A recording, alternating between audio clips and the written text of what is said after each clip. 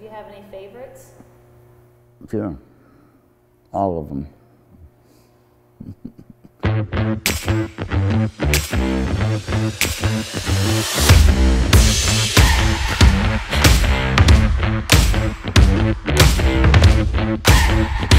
He wants to have the best.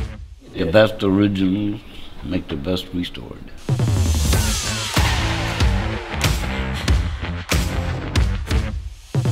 I remember he started off with just one car. Remember the second one he got was a Model A or T. Then all of a sudden it went a little crazy. It's very much an addiction.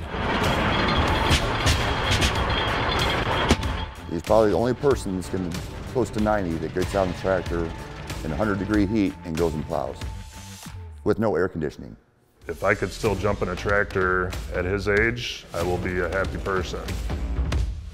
First anybody heard of George is when he bought the Pioneer tractor back in the early 80s for give like $50,000 for it. Everybody thought that was unreal. George was definitely the guy that was like, I'm gonna win that tractor. It's not very often he comes home with an empty trailer. Yeah. I'm not a hoarder though. The rarer the tractor, the better. Just preserving history is what it is through tractors. I would say it's probably some of the best restored stuff there is around. George was one of the first people who really raised the bar on tractor restoration. He loves to take them to the shows, run them, plow with them, thrash with them. Yeah, he likes them looking good too, but he likes them to work. He says, you know, if it breaks, you fix it. It's different when it comes to life, when you get to see it in front of you. He brings rare and unique tractors that you normally don't see at shows.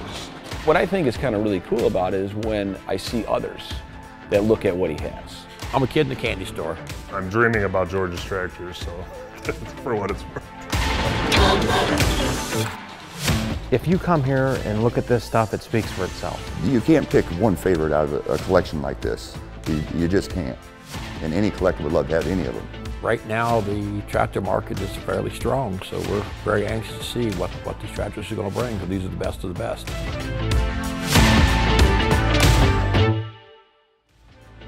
Join us for the premiere of the George and June Schaaf Tractor and Truck Museum documentary, Saturday, September 3rd at 10:30 a.m. Central on RFD-TV.